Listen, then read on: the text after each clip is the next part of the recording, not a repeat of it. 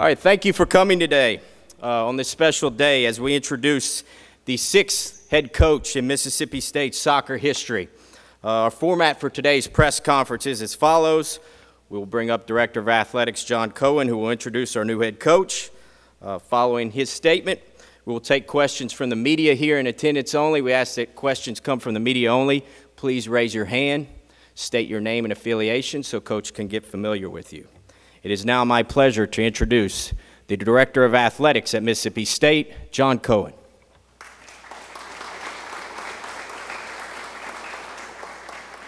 All right, good morning. What an exciting day this is for us.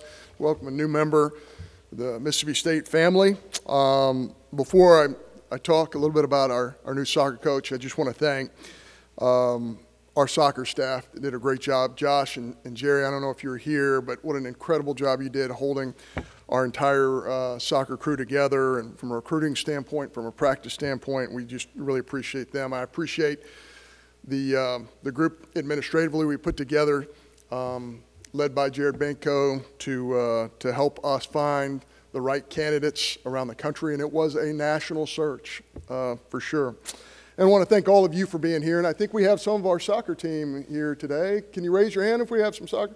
Thank you guys very much for being here.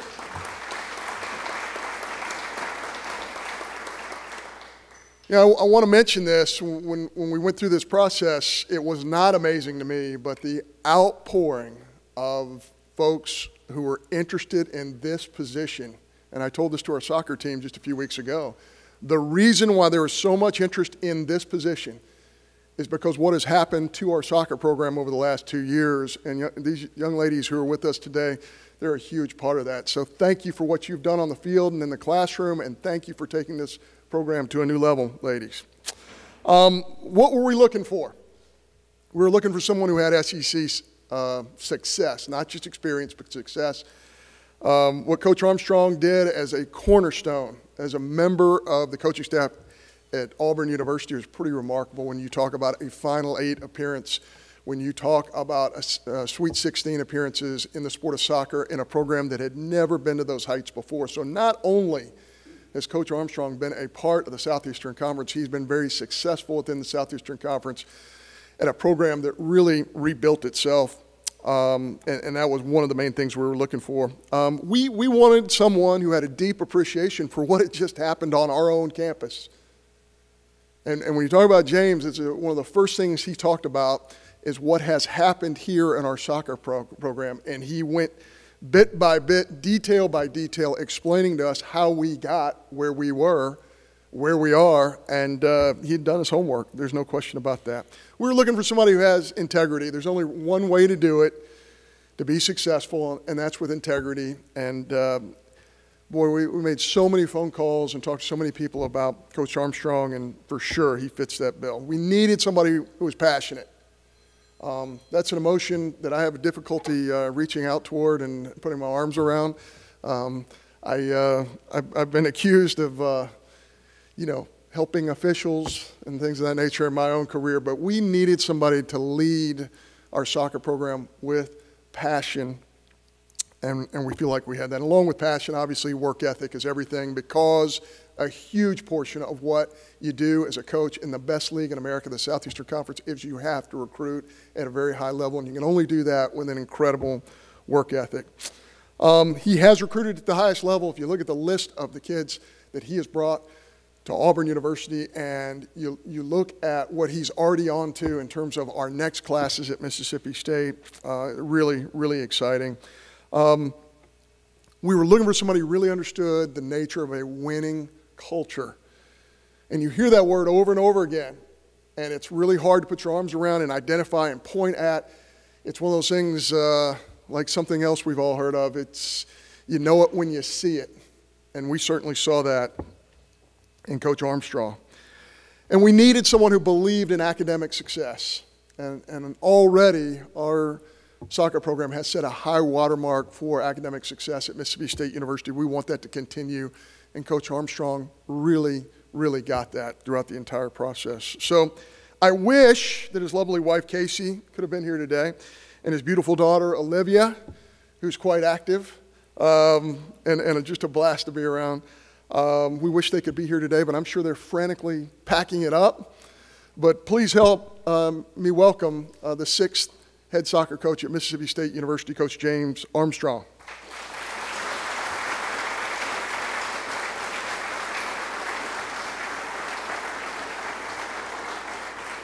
I used to have one of these that said Arsenal on it when I was about 9 years old, but this one's better because it says Hail State on it, so I'm going to give this to Thank you, sir. to James, and I'm going to give James what we always give. You're officially part of the family, Coach Armstrong, when you have one of these cowbells. Brilliant. So we'll teach you how to use it right now. You know what you're doing? I do. Okay, good deal. Good deal. Hail State.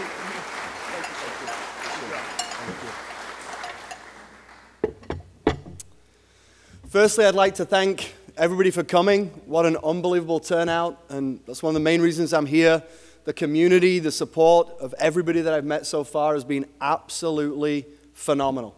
Obviously, would like to thank the entire search committee, particularly Jared Benko, John Cohen, Jay Logan, for making me feel so welcome, but not only that, making my family feel so welcome. They're as excited as I am to join this unbelievable community. John talked about my understanding and familiarity with the program and the league. Clearly what these young ladies have done in the classroom and on the field over the last 2 years has really built the foundations for something that can be really special.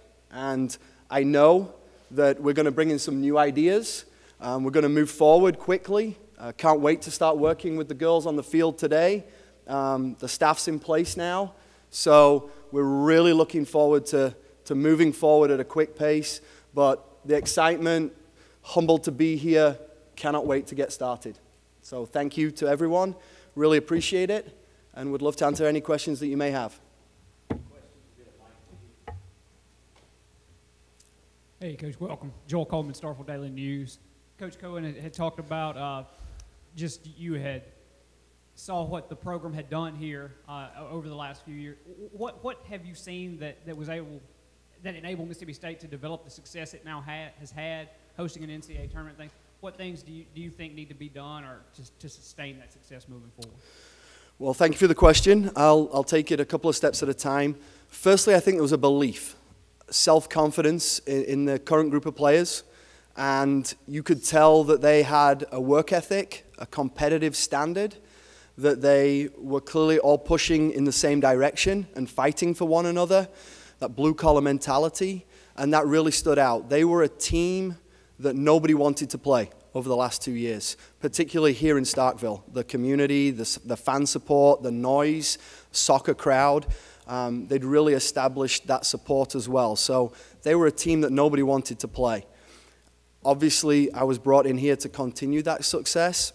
Something that I'm very passionate about is working to get better every single day. You're either getting better or you're losing ground. So what we're going to do, my staff and I, because obviously the staff is a huge part of it, the coaching staff, but also the support staff, is making sure that we maintain those high standards. And we want to obviously bring in our own ideas as to how we can have even more success moving forward. So. Good morning, Coach. Adam Minikino from the Commercial Dispatch. Humble beginnings. If you look at your resume, you could almost chart a Hollywood movie from the course of equipment manager through club ranks all the way up to today. Maybe an abridged version of how you started and maybe some of the philosophies that helped you get to this point? Absolutely, that's a great question. So you're right. I've done it all, you know, and I've thoroughly enjoyed the process, and I've embraced the process. And you know, I started off as the equipment manager for the youth national teams as soon as I graduated college. And then I moved on to the full national teams, and that allowed me to see the highest level of competition and see how the top coaches in the country worked and top coaches in the world worked. So that established my passion for coaching and really made me realize this is what I wanted to do. And so I then went into the youth game, and really in the youth game it's excellent because you do so many training sessions and you can learn your trade. So working with anywhere from under 8s to all the way through to under 18s, leading those programs, being director of those programs, dealing with parents, dealing with tryouts and all those kind of things really helped me. And then I always knew that eventually college was the direction I wanted to take. And Coach Hopper, who has been an unbelievable mentor for me, the people that she has produced from her programs have been phenomenal, have gone on to do phenomenal things. So I'd always known her through the youth national team days, and she gave me the opportunity, and I embraced it and just ran with it from there. And here I am. I felt this was the obvious next progression. And being able to go through all the things that I've gone through from bottom to now here has allowed me to be ready for anything. So appreciate the question.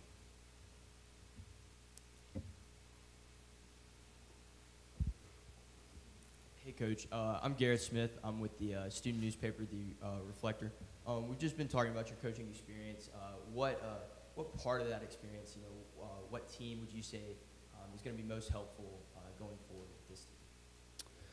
So I think all of the teams that I've worked for have helped prepare me for this moment. Obviously, the team that I was just working with at Auburn University is the one that is most comparable to this level. So definitely everything that I did with them will prepare me to work with these girls. The offensive side of the game was a huge part for me there at Auburn. We had unprecedented success on that side of the ball.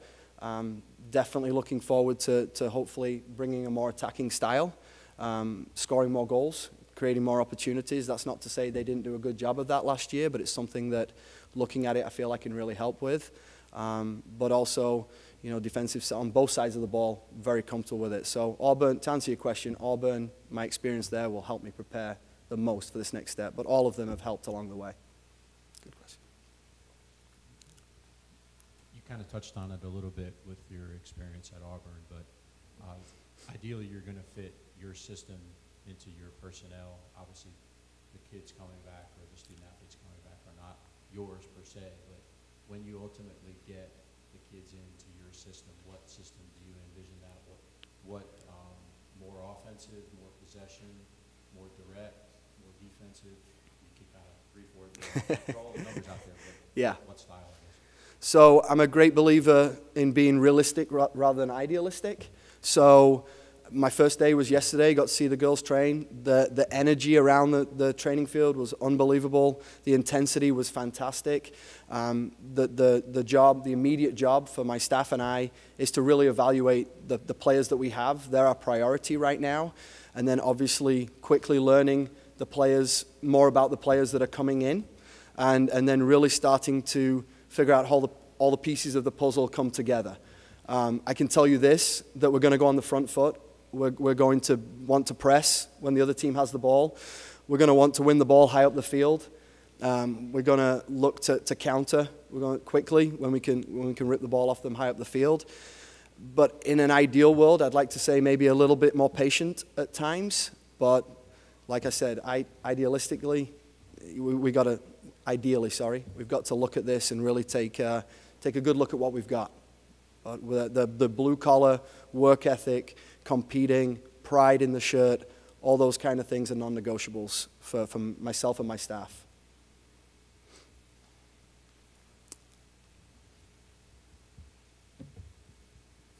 Hey, Coach. Tom Ebel from WCBI TV in Columbus. The program reaching the NCAA tournament for the first time here at Mississippi State. In your vision, what's the next step? Or what's the realistic next step now that you're taking over a program that had that sort of success last year? I mean, that's a great question. Obviously, to make it back to the NCAA tournament is a priority, but then go beyond that.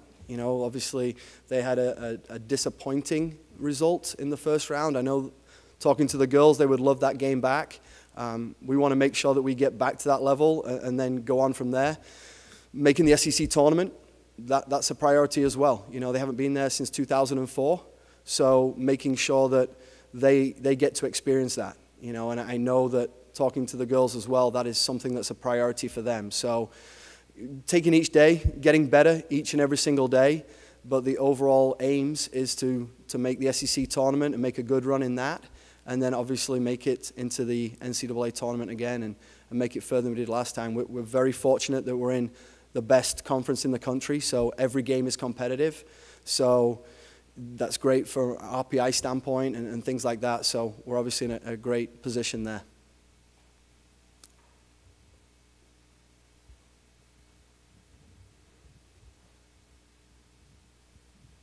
You said you done it all, and you've done a little bit of everything. How do you think that experience is going to help you in your new position and not knowing what it is to be like a head coach in the SEC? What do you foresee being the biggest challenges that you'll encounter? I'll address the point that you just made, never being a head coach in the SEC. The one thing that I would say is that I know I'm ready for this. My mentor, Coach Harper, knows that I was ready for this too. And so I've been a head coach for every team other than Auburn. So leading people, leading the support system behind those people, I'm very familiar with. So that's one thing that I would answer that part of the question too. So even though the head coach experience isn't necessarily there at the collegiate level, I was helping Coach Harper with everything, every aspect that a head coach would have to be involved in. The one difference would be I now get to make the final decision. And that's obviously the most important piece that I'm more than ready for, so I'm excited for. Could you repeat the question, sorry? In terms of the biggest challenges that you have been thinking about that might present themselves? Yep, the biggest challenge for me was finding the staff that I wanted to work for me. I was very fortunate that Josh Reif and Jerry, I'm still learning how to say her last name, so I won't butcher it here. They have a great familiarity with the program, and they have been unbelievable since all of this started. And their relationship with the players and their comfort level around the players, that would have been a big challenge if they were not here. So that's fantastic from that standpoint for me.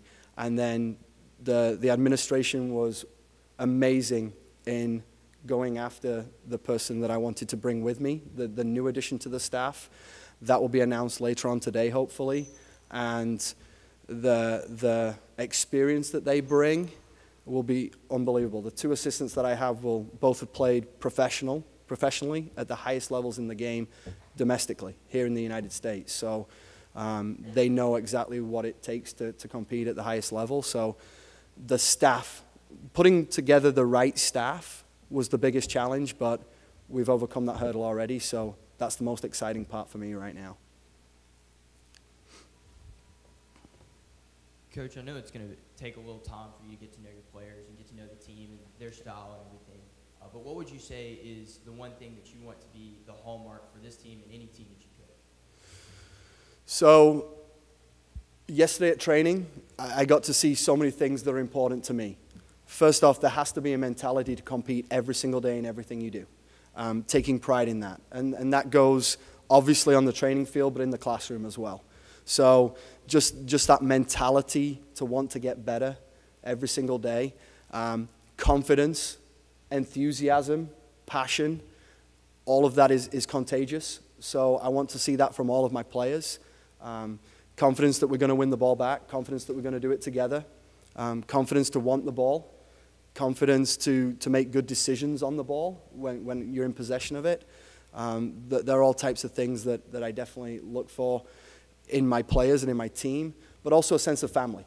You know, here is an unbelievable sense of family in this institution, in this community, and I want my players to know that they're a family in a family, if that makes sense. And so I want them to feel like this is a home away from home, and they're going to get after it on the training field, and they're going to compete against one another, but they need to leave it behind on the training field and really embrace each other and support each other in all of their aspects of life. To build off of something that you said in watching State the last couple of years, people might say that mentality kind of blossomed in terms of never giving up, challenging the ball. Yeah. From your perspective, did you see that kind of mentality or that attitude? And if so, how much do you think that maybe puts you at the third or fourth step as opposed to starting at the bottom step and trying to install what you want to install? Absolutely. Obviously, being familiar with the SEC and talking to other coaches, and in my previous job, having to scout Mississippi State, that was absolutely 100% evident. And not just from players 1 through 5, regardless of who was on the field at any given time, they were given 110%. And the energy from the players on the bench and the support that they were giving their teammates, that overall general feeling of enthusiasm and energy was definitely evident. And one of the reasons why I came here was it had to be the right fit. And I wanted to take over a program where there was healthy foundations and there was forward progress. And clearly, I saw that when I saw the team play multiple times last year.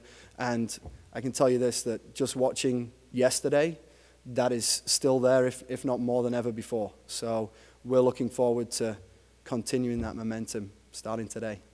So. Thank you very much.